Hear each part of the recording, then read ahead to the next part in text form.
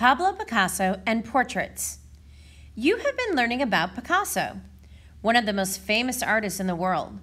Picasso is best known for his Cubist artwork.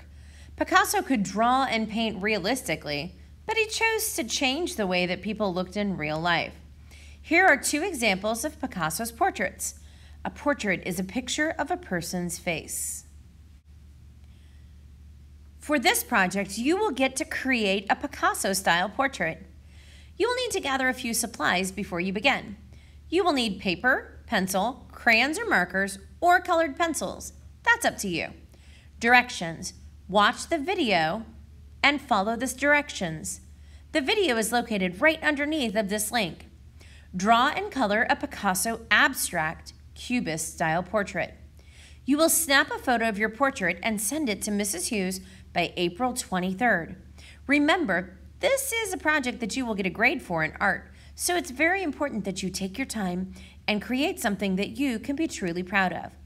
I cannot wait to see all of the awesome Picasso portraits that you will create.